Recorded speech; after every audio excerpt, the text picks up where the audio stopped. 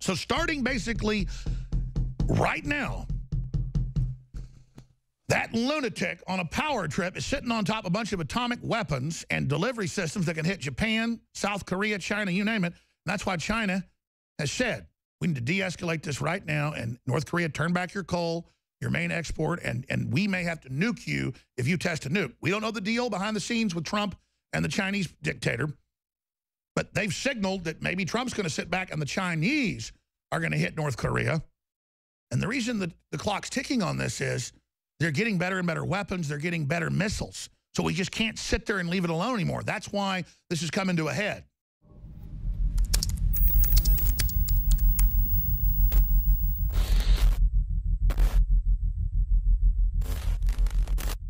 I get accused by MSM sometimes of fear-mongering when they're the ones that are actually pushing the world towards war.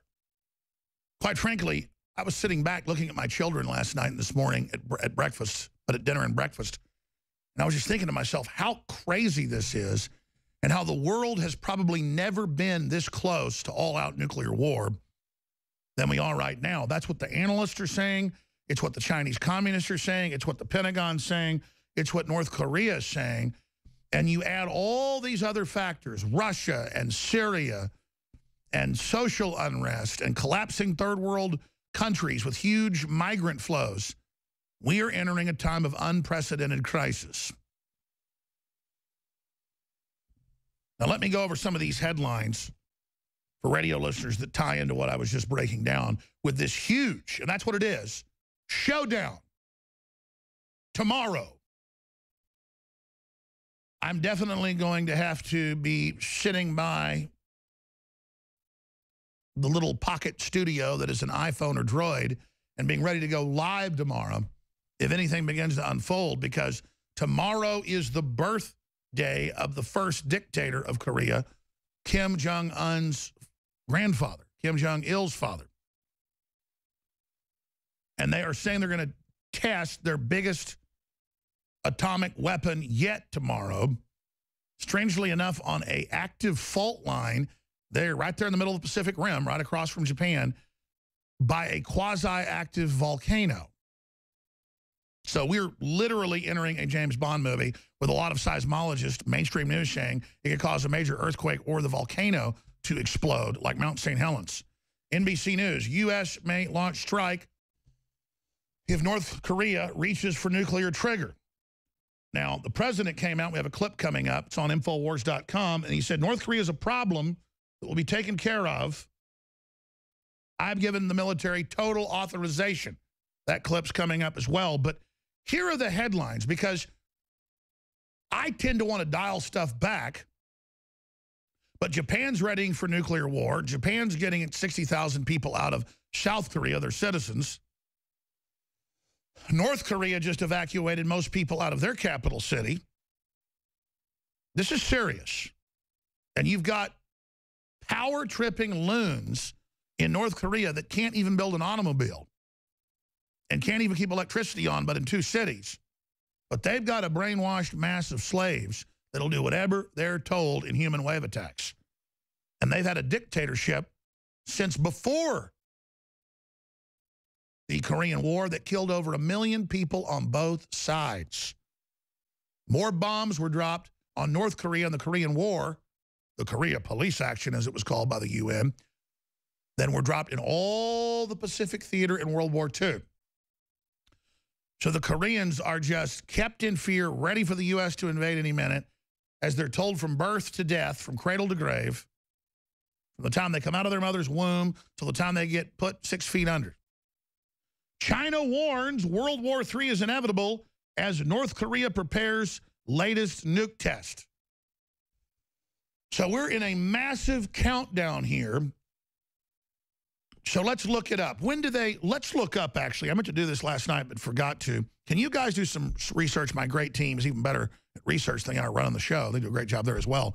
But if the whole research team in there can look at past atomic tests, there's been 6 since Kim Jong-un ascended the communist throne of the people. Total oxymoron, but that's how it always works. When did they test them last time? During the day, late at night? Seems like sometimes in the middle of the night here, but that's in the middle of the day there.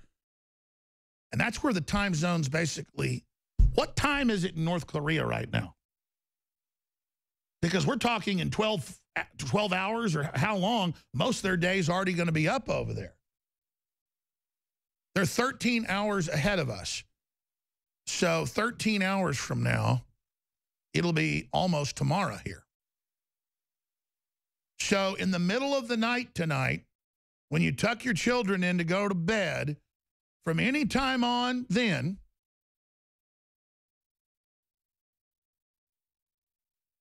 they could do the test. In fact, sooner. If they're 13 hours ahead, then it's almost the 15th there right now. So any time in the next 24 hours or so, they detonate this nuclear weapon, and there's been rumblings that Trump might strike it. And I understand why we haven't struck them before, because we don't have a nuclear war, but Kim Jong-un keeps getting better and better weapons, better and better missiles. Every week the last few months, he fires a missile from North Korea 90 kilometers over and has high-powered missiles with conventional payloads to explode right off the Japanese coast, menacing them, saying, we'll launch nerve gas, we'll launch atomic weapons, we'll nuke you. If one shot gets fired by South Korea on the DMZ, if anything happens, if we hear a car backfire, we are going to unleash nuclear weapons on Japan, nuclear weapons on South Korea, conventional artillery barrage of 100,000 pieces of artillery. They don't have electricity, but they got artillery. Like any other knuckle-dragging communist hellhole. And then meanwhile, right next door, South Korea is 40 times more prosperous and one of the richest countries in the world, and they never had any freedom until the United States liberated them. They never had freedom. Koreans were always slaves. And now they get 50-something years of somewhat freedom, and they're the apple of the world's eye when it comes to so many things. Just there you go. Oh, but MIT's teaching high school and elementary school and middle school teachers how to teach communism to your class. Published by MIT. That's the technology we teach in America now. We invented the internet, but now we teach how to be good little communists.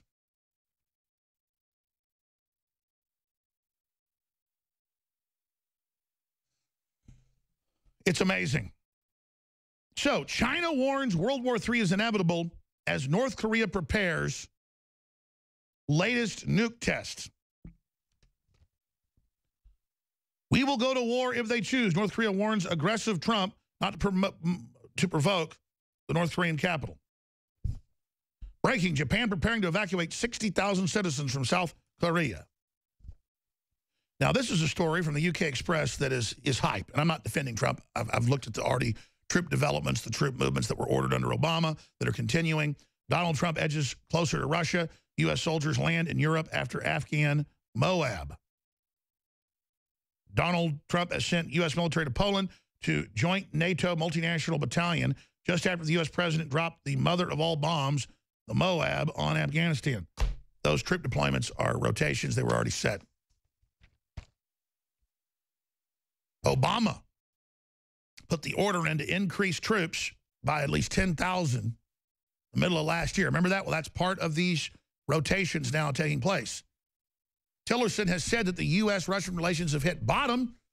That's a diplomatic way, in my research view, it's my opinion, researched opinion, to then say they need to get better. We've hit bottom, to shut down all the claims we're soft on Russia, saying we've hit bottom, now let's come back up. And, of course, that's what he said in the speech as well. Trump may send 50,000 troops to Syria. Well, I told you a couple weeks ago that from our sources, but also MSM admits it, they just don't say the numbers, there's well over 10,000 troops just the last month that have been injected into Iraq and into Syria. And right there in the border region, and they're forcing al-Qaeda, ISIS out.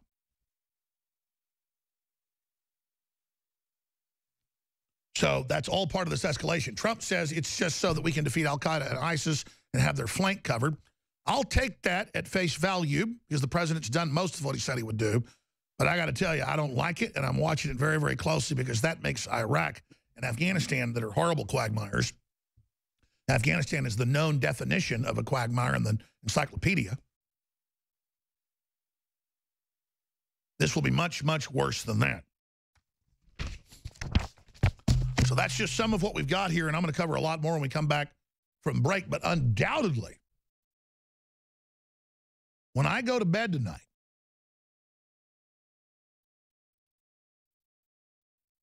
while I'm sitting here right now, I mean, we're talking about an hour or so, it's going to be the new day over in the Korean Peninsula and the South China Sea and Japan and China. How this works is there's different angles, but they nuke test, and then they start preparing to fire more rockets into the South China Sea, something they said they're getting ready to do. In fact, they told U.S. media, North Korea did yesterday, their state-run media said, prepare for a big event in the next 24 hours. Well, we're now 24 hours later. And I looked at that and I thought, 24 hours, that's the 14th, not the 15th. But when they said it, it was basically 24 hours for them. Because right now, as we speak in the next hour or so, it's going to be tomorrow there. So I thought, the big event's on the 15th. Why would they say it'd be today? And I went, oh, we're on the other side of the world. That's right. So starting basically right now, that lunatic on a power trip is sitting on top of a bunch of atomic weapons and delivery systems that can hit Japan, South Korea, China, you name it. And that's why China has said, we need to de-escalate this right now, and North Korea, turn back your coal, your main export, and we may have to nuke you if you test a nuke. We don't know the deal behind the scenes with Trump and the Chinese dictator, but they've signaled that maybe Trump's going to sit back and the Chinese are going to hit North Korea. And the reason that the clock's ticking on this is they're getting better and better weapons. They're getting better missiles. So we just can't sit there and leave it alone anymore. That's why this is coming to a head.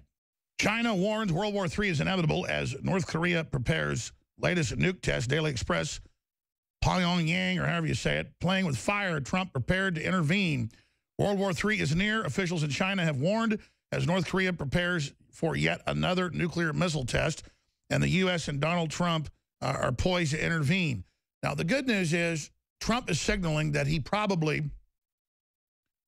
won't respond to a nuclear test. But if they fire another missile and then it crashes a couple miles off the coast of Japan and almost kills people in fishing boats, has happened multiple times, they're going to have to respond. Because he keeps threatening to put atomic weapons or nerve gas on top of them. You can't just sit there with a gun firing across your neighbor's yard when they're out there, you know, mowing the grass or whatever. That's basically what Kim Jong-un's doing. I don't particularly want Trump to strike, but what are you supposed to do when we have defense treaties with Japan, when they're getting upset, and then China's gotten so belligerent, us letting North Korea run around and do all this, that they're taking over the South China Sea. So this is Trump reasserting American sovereignty and dominance in with our key trading partners.